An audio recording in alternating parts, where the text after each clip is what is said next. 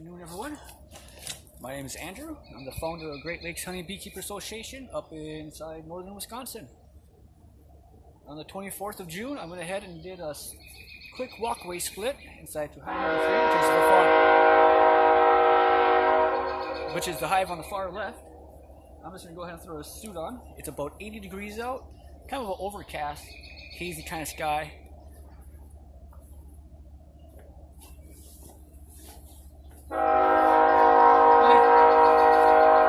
Only time I wear my bee suits when I go inside it. Other than that, I don't need it usually when I go around the hives. I'm out here pretty consistently checking on them, checking on things, make sure everything's all good.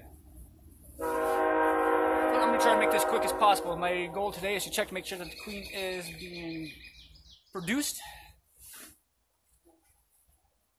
I already got the smoker already started up. We go step by step real quick. Grab a hive tool just in case I need it. Not sure if anyone's familiar with these, but you might be. I'm just using a little smoker plug. It's quick, easy. For what I use, they last just as long as what I need it for. Alright, I'm going to go over and let's go check it out.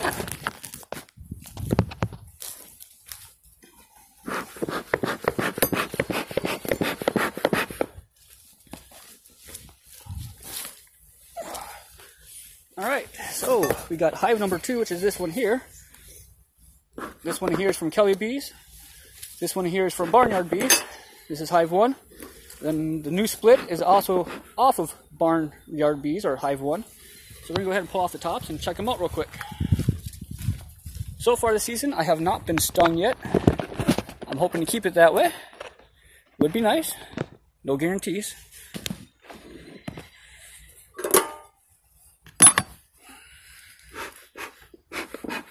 Doing a couple puffs around the area. Let's see if I can't get this positioned a little bit better up on top of here. Alright, maybe I won't be able to. Maybe this is a better spot.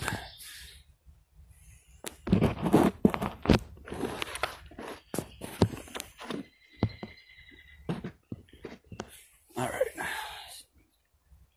Top lid.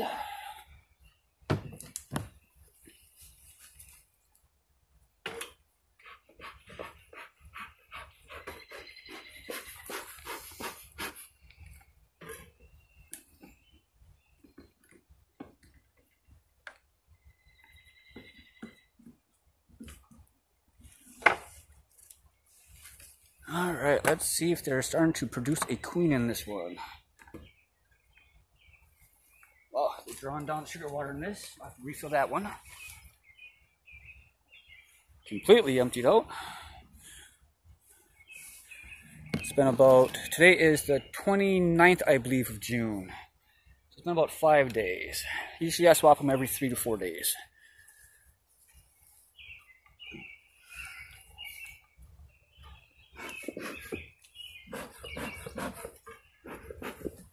Let's see. Yeah, I should be able to see everything around here.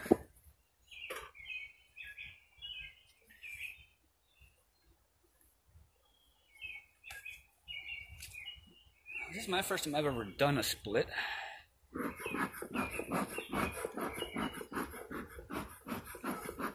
So we'll see how well it worked.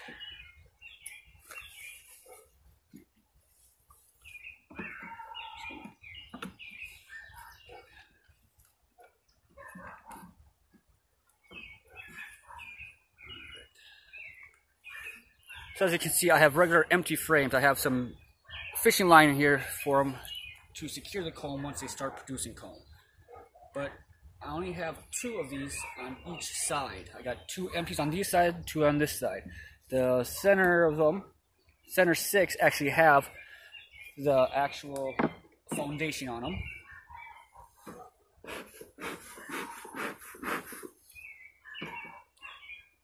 And I actually pulled out a couple from the Barnyard Bee, or hive 1. Alright, so this one here, they're working on the foundation. I'm just trying to get it drawn out. Busy little bees, man. They're working hard. Fantastic bees. I am looking for is a sign of a queen cell being built.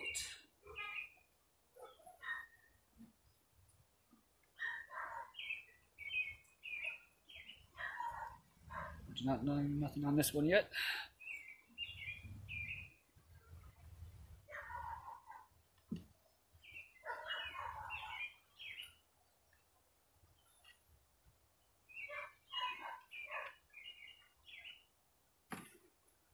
Sorry, girls. Don't mean to do that.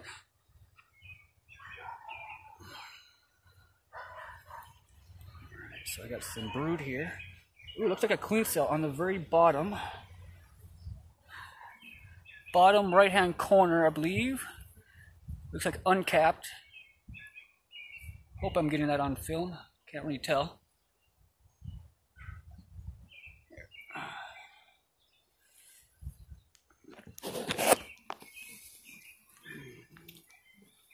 Oh, right down here. So we got an uncapped queen cell right down here.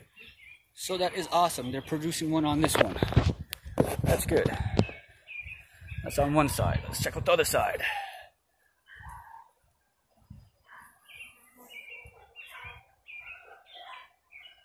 Larvae's on here, capped. Stores.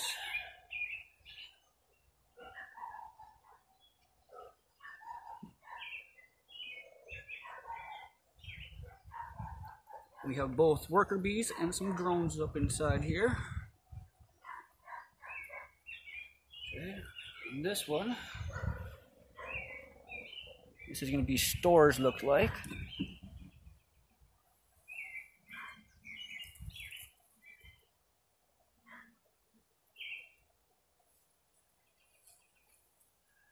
So far, I've only seen the one queen cell, maybe two on that one if they're drawing out two of them right there, but one guarantee that they're making. These are going to be stores and brood that will still be hatching out.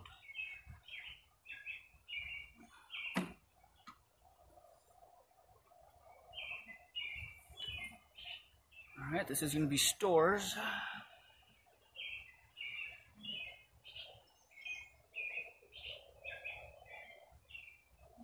No queen cell on that side. This one looks like gonna be.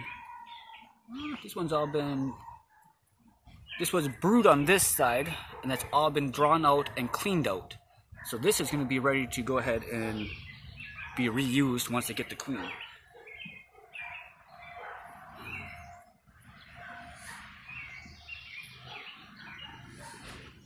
And this one they're still working on. Looks like they're getting ready to start working on it. And these two I'm not going to pull out. These are just empty frames, just like this one here. There's nothing on them yet. So it gives them plenty of room for expansion. And for not having a queen, these guys are pretty gentle right now. They're not really aggressive or anything. They're not showing any type of aggression or anything. They're not all heated up. Let's see, I believe that queen cell was on this one. Go ahead and pull it out. I want to see if there's one queen cell or if they're making two.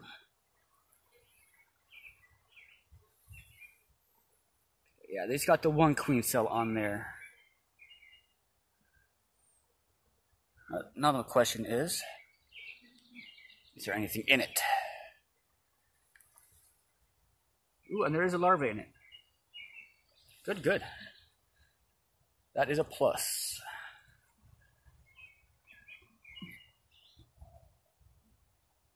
Bees are so interesting to me. So I'm just going to push these right back over. Then we can go ahead and shut this one up again. Put the last frame in.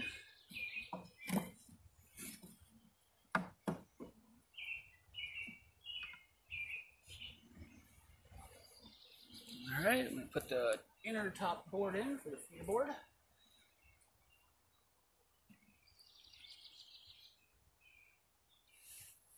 Alright, I'm going to go ahead and pause the video real quick so I can go fill this jar up with some more sugar syrup for them. Alright. Here you go, girls. Yeah, they're watching right before the sugar syrup come back on.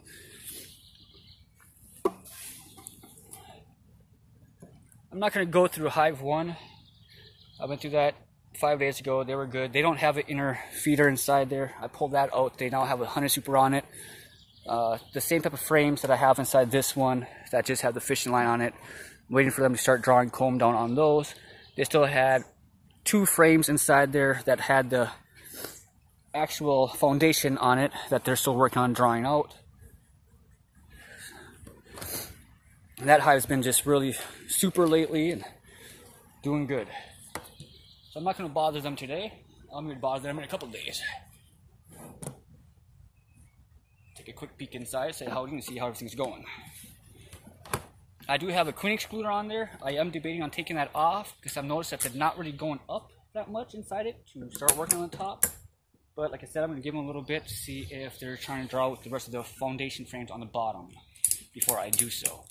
I also have the top vent open, or the top entrance open on the super, but I noticed none of them are going through it yet, so they're all going down through the bottom entrance. However, I am going to take a quick peek into hive number 2 from Kelly Bees and check with them because I do have an inner feeder in there for sugar syrup. And I want to see how they're doing and if they need a refill. So I'm going to swap this around. I can get this on my stand. Anyone who does V2 videos knows how difficult it is with one hand, especially when you're working on a bunch of bees. So give them a couple of squirts.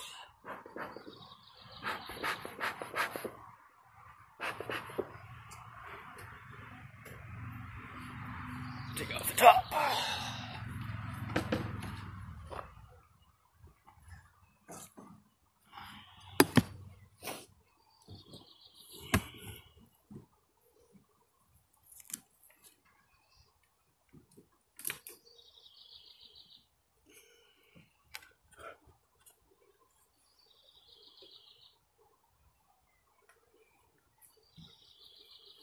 So hive number 1 and hive number 2, I have the screen tops on. I have to build another one for the 3rd hive. Notice it kind of helps keep the ants out of there a little bit. Set this back down for a second.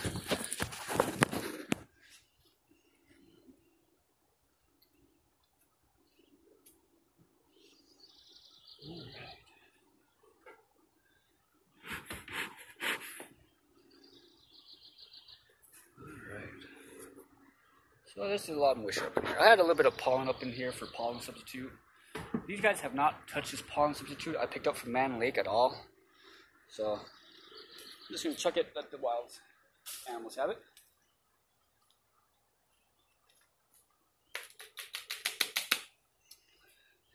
And I'm also realizing now that I need to add some more vents into this top board here and throw some screen on the inside.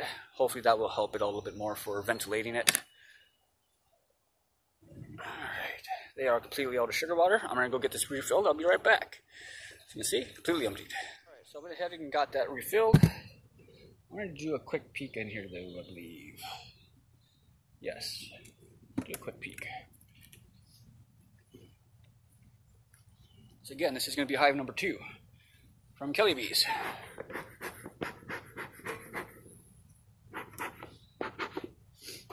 We haven't had any issue with these guys also, just in case anyone's wondering.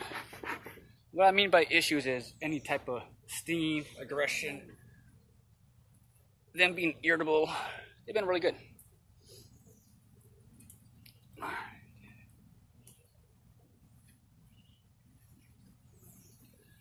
Alright, so on this one, we have,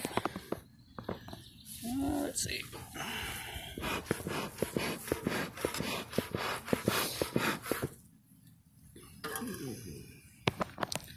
alright, so we have this one that's not drawn out. This one is just the regular, yeah, this is just a frame with just the string going across. They haven't drawn no como on it yet. Everything else here is all fully packed out.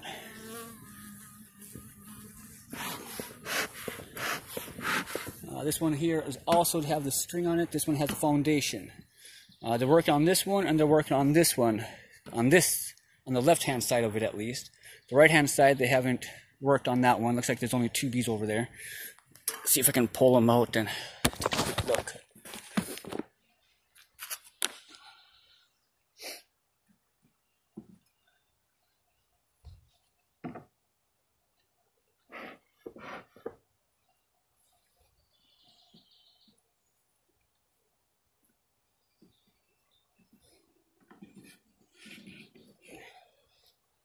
The reason these frames are in here is because I actually pulled out 2 of the frames with foundation from this one on both ends. And that's just the way I could add those into the hive number 3 to give those guys a little bit more space in there to start drawing out more in there. Alright.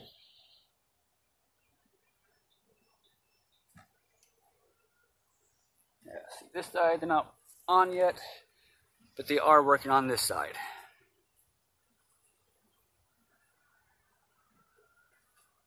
Let's see, I'm going to set this right here for just a second. This side they're working on, they're about halfway on it, drawn out.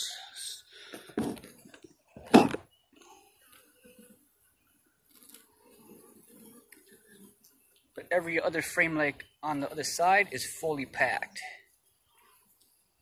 My little chipmunk buddy. Yeah. Hey buddy. Coming over to say hi again? I don't know what it is, all the critters come over and say hi when I'm out here. So I got the bees, I got the hummingbirds, I got chipmunks.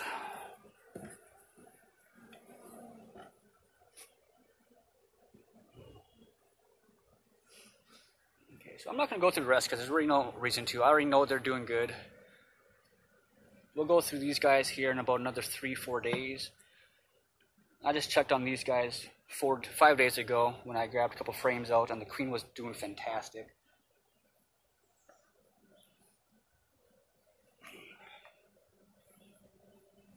I don't want to bother them too much. I'm just going to let them keep continuing doing their thing.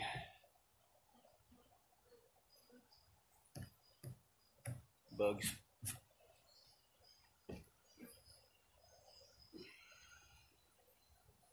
Not only that, but it's, like I said, 80 degrees out, and I am sweating like a banshee out here. Especially with this bee jacket on.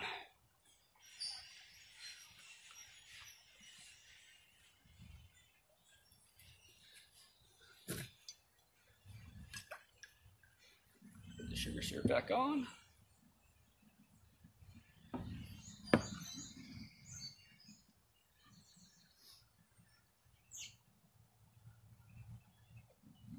Whew. It's a hot one. Weather-wise, not hive-wise.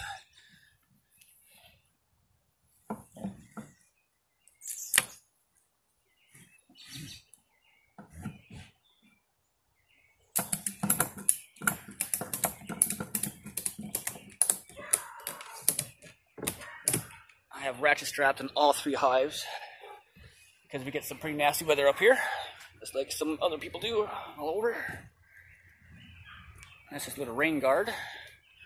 This can come back with me.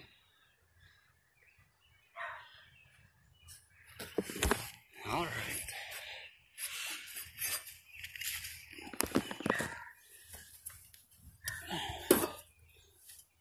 So this week, I'm going to be pulling this board off. I'm going to be adding 2 more holes on this side and 2 more on the other side and putting a screen across to add more ventilation on this hive and this hive. And then I have to build 1 more of these to put on hive number 3 along with a top cover screen.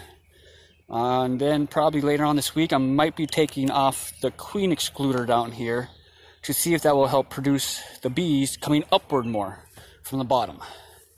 Because as I said, they like using the bottom more than anything else.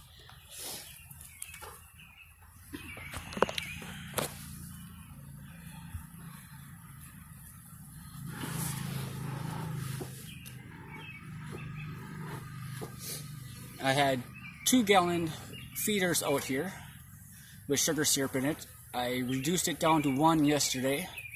Now we have the wildflowers blooming out, and we also have a ton of clover blooming today. So that will be, once that is empty, I should say, I'm going to go ahead and remove it. They shouldn't need it no more. There's plenty of options for them out here right now. plenty of pollen. They're bringing it in like crazy. I do have a pollen substitute feeder located right over here. It's about halfway gone, but they haven't been using it lately. Like I said, you know, if the bees need it, they'll use it, but we have so many flowers around here blooming out. There's a little creek right over here. It's hard to see on here. So they have fresh water coming through.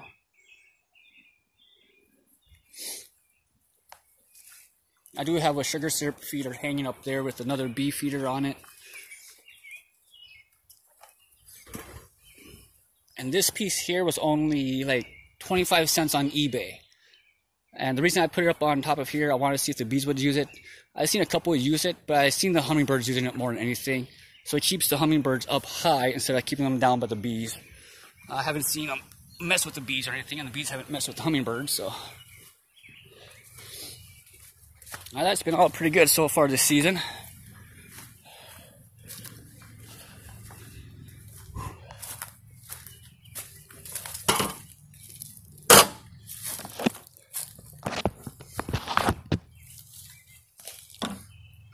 So with that said, I'm going to go ahead and take off the bee jacket. It is hot up here.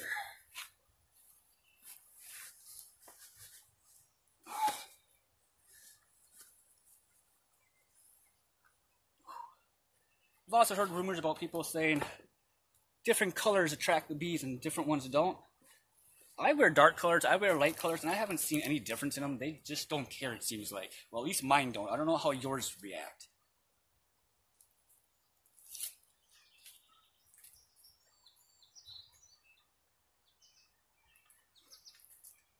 And I haven't really had a big ant problem either. I do see more ants coming down towards the feeder over there, but they have not been really going by the hives. I see a couple of red ants once in a while, but they're not going into the hive, which is a good thing. I haven't seen any varroa mites. I haven't seen any wax moths. So far, so good this season. But I'm going to go ahead and end the video at this. I'm going to go ahead and make another one here, probably in another 4 days here. I'll have to go ahead and check the feeders inside again. And at that time, I'll go ahead and check Hive 1, Hive 2, and do a complete check, and we'll get everything on video as much as we can. So until next time, have a good weekend, have a good holiday, and I'll talk to y'all later.